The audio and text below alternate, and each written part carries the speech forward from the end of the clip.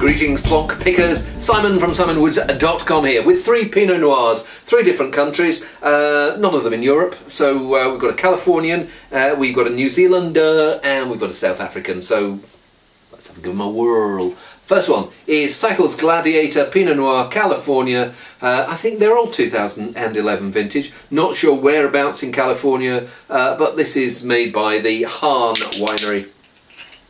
Very sweet, jammy Dodger type of character, with both the jam, the baked fruit, and the biscuity edge. Doesn't smell like it's going to have the freshness and life and knee tremble factor I want in a good Pinot, but let's see.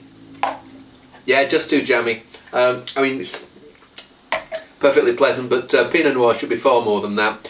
I'd almost rather see that blended with something gutsier to flesh it out, because I'm just left with this sweet jammy finish.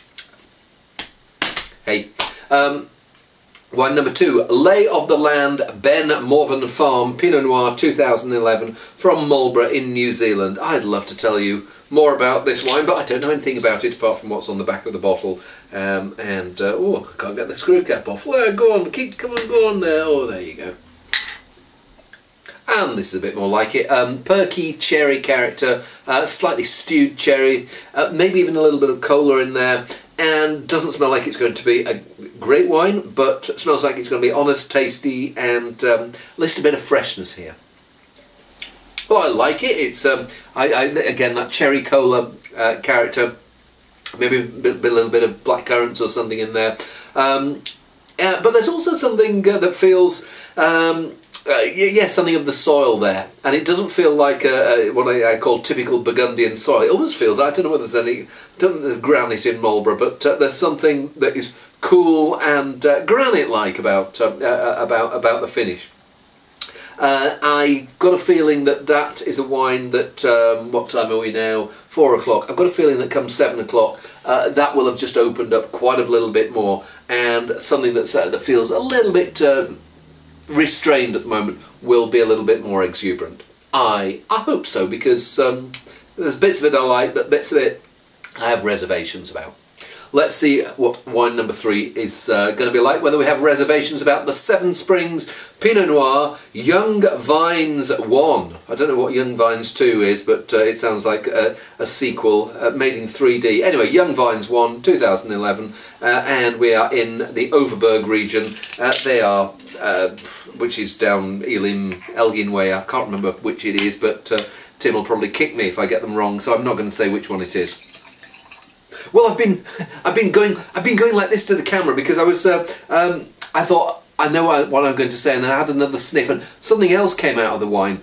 So when the first time I smelled it, I thought it smells a bit simple, and I've tried quite a few of the Seven Springs wines this year, and they've generally been pretty good. And I first sniff, I thought, oh, it's a bit of a letdown, and so I had another sniff, and then a bit more fruit came out, and so it was like strawberries, plums, and then had another sniff, and then there was a little bit of oak, but nicely balanced oak, and then a few more extra layers came out. I've got a feeling if I could probably be here all night sniffing, but I thought I better get it on camera, and anyway, I better taste it, hadn't I? What's really good about it, there's a lightness of touch about it. There are some wines that go for full-bodied, medium-flavoured. Pinot Noir for me should be the other way around. It should be medium-bodied, full-flavoured. And here, that's what you're getting. So yes, there are these fruit characters. If I've got a problem with the fruit characters, maybe they're just on that slightly overripe edge. So they're veering towards the slightly stewed plums and darker edge of berries rather than the fresher red berries.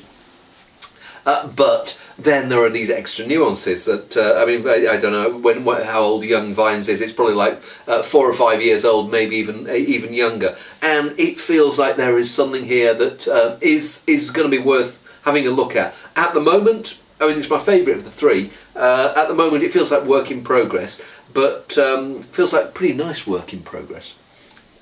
And as with the Lay of the Land, I've got a feeling that in 2 or 3 hours' time, there'll be far more pleasure to be had than there is from it at the moment. Not that it is unpleasurable, but just that, I mean, I think they actually say on the back, blah, blah, blah, blah, decant, open the bottle at least an hour before drinking. When they say open the bottle, And people say, oh, I've opened the bottle to let it breathe. That's not breathing, that's just something sitting there with its mouth open. If you want to let it breathe, get a jug and shove it in a jug, or just get another bottle and pour it into another bottle, and that way the wine it'll loosen up. And just as when I was swirling, and more and more kept coming out with each swirl. That's give your wines a chance. They deserve it. The good ones will get better. The bad ones will often get worse. But it's the test of the mettle of a wine. Hey, I better shut up. See you soon.